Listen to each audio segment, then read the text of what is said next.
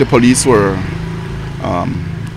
on operations within the northern districts, particularly Corozal, when their attention were drawn to a group of Mexican persons.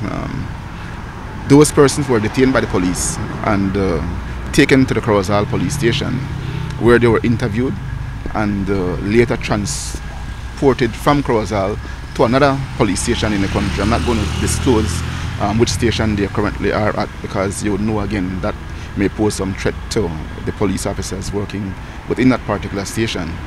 But again, for their personal safety and the safety of the police officers, we moved them to an undisclosed location at this time where they're currently being interviewed. We have seen a number of information coming out of the Mexican press involving these individuals, and I can assure you that we are working tirelessly to try and confirm or deny these information.